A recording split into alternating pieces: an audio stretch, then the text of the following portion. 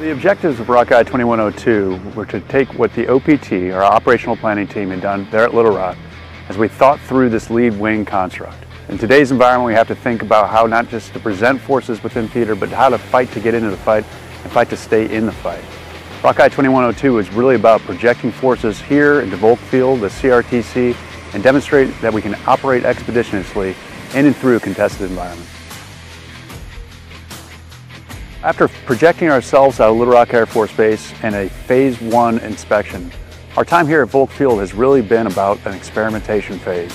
We're at the early stages of experimenting with lead wing concepts across our Air Force, and leading the way for AMC, some of the things we've learned are the importance of being agile, thinking through how this organic capability that we have within the C-130 is capable of projecting forces into these immature theaters and then taking the fight to our nation's adversaries. A lot of what we have done over the last couple of days has demonstrated that despite the tyranny of distance, with us operating here in Wisconsin and our 4th Fighter Wing brethren operating there in Florida, we can continue to prosecute the fight and integrate together. The partnership that we've demonstrated in this effort, both experimenting and furthering our full spectrum readiness, is certainly noteworthy, and I'm proud to partner alongside them.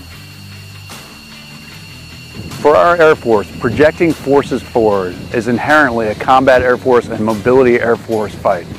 Integration at the tactical edge is incredibly important. Partnering with AGILE Flag and 4th Fighter Wing has been an incredible learning opportunity, not just for us in the mobility Air Forces, but also the combat Air Forces. 19th Airlift Wing has a proud tradition of being ready warriors. For several years now, we've been at the leading edge of operational excellence. From figuring out how to operate in and through radiologically contaminated environments, to figuring out first how to prosecute the fight within a COVID-contaminated environment. This next step in our evolution as a wing, as an organization, and as an accelerant for change across Air Mobility Command was fairly natural. We have a team of leaders across the installation committed to full spectrum readiness and committed to making sure that we're advancing warfighting concepts like lead wing experimentation.